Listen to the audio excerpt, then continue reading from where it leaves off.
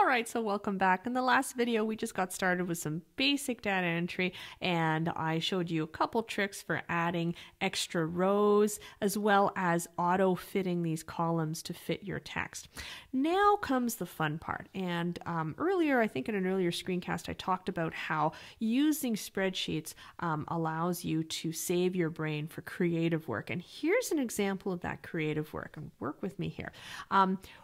What we have to do right now is we have to sort of imagine the future possibilities. In other words, what is it exactly that we want to do with this budget? Okay, and I'm thinking ahead, and I'm imagining that I probably want to use this budget to figure out what I can and can't afford. In other words, I want to sort of answer some questions about what the expenses, what sort of, how I should limit my expenses, or what sort of income I should shoot for. Because remember, I haven't actually done this yet. This is something I'm planning for. I want to make sure I can afford it, and I want to make sure that I don't go over budget. And so I'm going to want to have some flexibility in this particular budget, okay?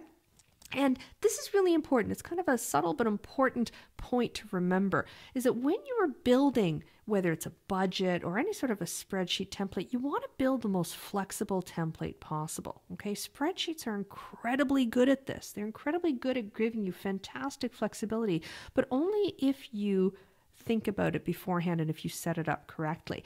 And what you need in order to be able to do that is you need a little bit of imagination. You just need to think ahead to what are the possible ways I might want to use this, and how can I make sure that I build the most flexible tool possible.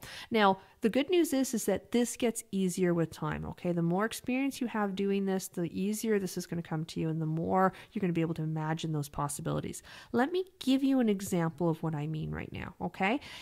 Now you're thinking, okay, so we've listed all our expenses here. We've listed all of our income. You're probably thinking, all right, time to put some numbers in here, right? Like we're going to start saying tracking days, going to spend X dollars, session musician, going to spend X dollars, blah, blah, blah. And you're going to start listing all of the costs right here in column B. And yes, you could do that. That is totally possible to do that, okay? But that is going to be somewhat limiting when it comes to us trying to make some choices later on down the road when we're trying to be, use this template in a more flexible manner. And hopefully this will become more obvious as we go on, okay? What I'm thinking, because I've done this before, a few times before, and I know from experience that something that's actually really useful to have is to build a little bit more flexibility by adding things like a quantity column and a cost per, and then having, a total column over here. By the way, this is probably something you're very used to seeing. You've probably seen invoices formatted this way, or maybe you've seen other budgets formatted this way as well.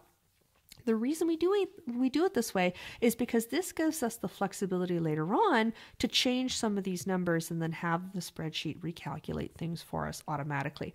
Now, if this makes perfect sense, fantastic, okay? You're well on your way to becoming a spreadsheet expert, and that's terrific. If you're still a little hazy on this, don't worry, okay? Just hang on for the ride. Trust me, as we move on and as we see the spreadsheet in action, it's going to start to come together for you, and it's going to start to make a lot of sense, okay?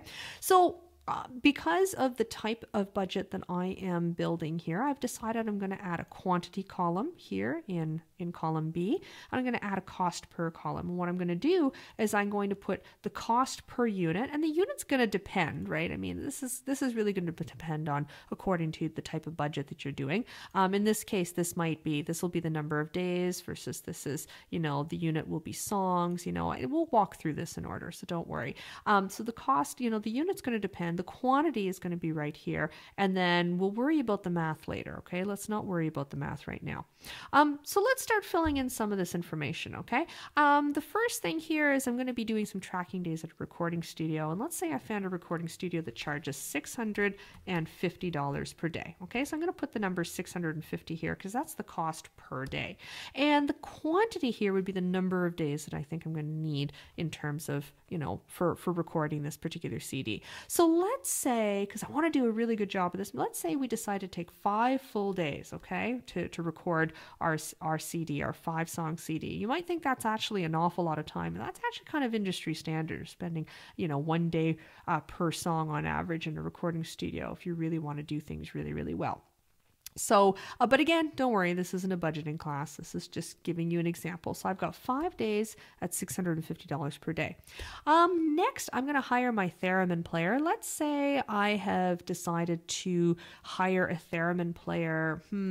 I've looked in the theremin player directory and I found a really fantastic theremin player who charges, let's say they charge, let's say they charge $200 per song. Okay. Because, you got to be really, really skilled to be a theremin player. So let's pretend that they charge $200 per song. I happen to want the theremin player to play on 3 songs. So I'm going to put the quantity 3. All right, good stuff.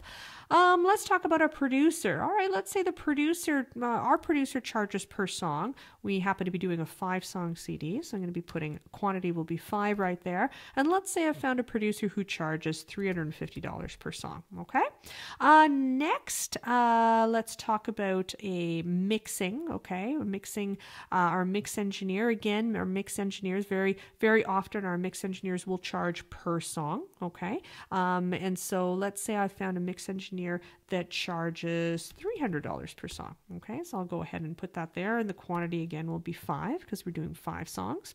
Now I just realized here as I did this, I've forgotten an expense category. Okay, and I sort of did this on purpose because I wanted to show you again. I wanted to have a little bit of practice on how we add things back in. Okay, and so here's an example of where, again, what are we going to do? Yeah, we're going to right click here. We're going to do insert rows. And I want to add an extra thing in here, an extra line. In this case, what I need to do is I need to add what's called mastering. This is a mastering process. This is basically preparing your final songs for manufacturing. This is a very important thing. Can't believe I forgot that. Okay, so usually a mastering engineer, again, will charge per song. So I'm just going to type that in. And again, because we're charging per song, that's going to be 5 songs. Typical cost for a mastering engineer, let's say they're going to be charging me $120 per song. Okay, graphic designer. All right, so what should we spend? Well, I really want to make sure that our graphic design is super, super duper awesome. So I'm going to go all out. I'm going to find somebody who hopefully can do it for, how much should I budget for that? Oh, let's see if we can find someone who can do it for $500. Okay, I really want it to be super good. I could probably spend way more than that, but I don't want to go too crazy. What's my quantity here? Well, in this case, the graphic designer is just doing one job, right? They're doing the one job of preparing all the CD artwork and layout. So I'm just going to put the number 1 right there. Okay, we're almost there. Next, manufacturing. Okay, well, let's think about this. How many CDs are we going to get made? Well, let's say I'm excited about this. I want to get 1,000 CDs pressed. So I'll put 1,000 units right here. And I happen to find a manufacturing place that will manufacture my CDs at $1.40 each. So I'm just going to put $1.40 right there. Okay. So one of the things you probably notice right here is that quantities look okay. Those numbers are fine. But these numbers right here, the cost per, when you think about costs, you think about dollars, right? Dollars and cents, that sort of thing. Think about currency, and we'd really like this to be formatted correctly. So here's, a second tip when it comes to formatting your data, your information, all right? And there's different ways of doing this. If I right-click inside here, there will be, and this will be the same in most software applications or most spreadsheet applications, there should be some sort of an option to format cells, okay? So in this case, if I go to format cells, if I click through on that, that would give me the option to format it using, whatever currency formatting or whatever. But can I show you a shortcut to this? Right up here, you happen to notice that there's a button. There's a button that looks like a pile of money. It just makes me laugh that there's this button here with pile of money.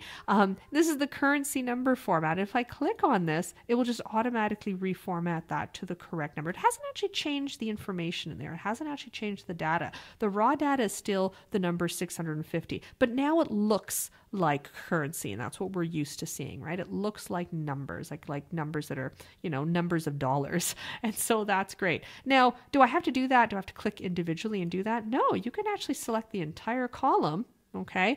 Click this button and it will format everything in here as currency for you automatically. Isn't that great? Okay. What's really neat now is that as I start to, let's say I put a number in here, it's going to automatically format it accordingly too, because we selected the entire column. Okay. So isn't that cool? All right. I'm just going to delete that for the time being.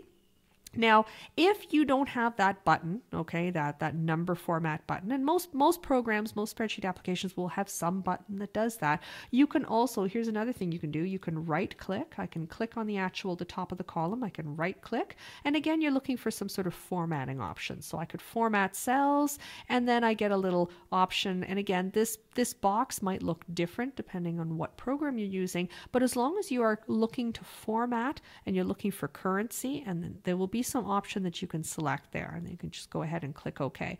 Don't get too overwhelmed by all the choices, particularly really big programs like Microsoft Excel, and even to a certain extent LibreOffice will often have a lot of options available, and to a beginner it can seem really, really overwhelming. Don't be overwhelmed, okay? It's totally okay. But just make sure that you know how to change the format for things, because that's going to make things a lot simpler for you, okay? All right, let's keep going with this. All right, we want to keep putting in some information. I'm just going to retype this: quantity, cost per, and total. Okay, whoops, spell that right. Let's figure out how we're going to make money, okay? Let's make some money here. So, let's skip the crowdfunding campaign for right now. Let's talk about pre-sales, okay? Well, how many CDs do I think I'm going to sell in advance? This is where I'm going to estimate that I sell. I've got a pretty good online following, so I'm going to estimate I'm going to sell about 180 CDs in advance, and I'm going to sell them at, let's see, it's a 5-song CD. It's not technically a full CD. It's more what we would call an EP. A pre-sale good price, a good pre-sale price would maybe be $5, okay? That's a really nice low price. We really want to encourage people to buy the CD in advance. Okay, next, off the stage sales. Once we actually have the CDs in our hands and we're going to be playing in clubs and live venues, and we're going to be selling them off the stage, I'd like to offer them also, I would like to offer those CDs at a fairly low price. So let's keep the price at $5 for those people, because they've bothered to come out to see us at a show. They probably already paid a cover charge. How many are we going to sell there? Well, this is where I have some high hopes, because I know our band, the Robo Bunny Attack All-Stars, we have a great live following, we've got a great live act. So I'm anticipating we're going to sell, let's say we're going to sell 400. No, let's say 430. Ooh, not 4,030. 430. Okay, 430 records. There we go. We'll sell 430 CDs at live shows. I feel pretty confident about that. Okay, local retail sales. All right, we should be able to sell a few from local retailers. Again, our local retailers have been really supportive. Let's put 120 there. Now, we're going to probably have to mark up the price a little bit. Let's say $6. And then obviously the retailers will probably mark that up a little bit more too, but that's fine. So let's say $6 here. Mail order, that should probably be marked up a little bit more too. And by mail order, though, I don't expect to do a lot via mail order. Not a lot of mail order CD sales nowadays, but let's put 70 there, okay?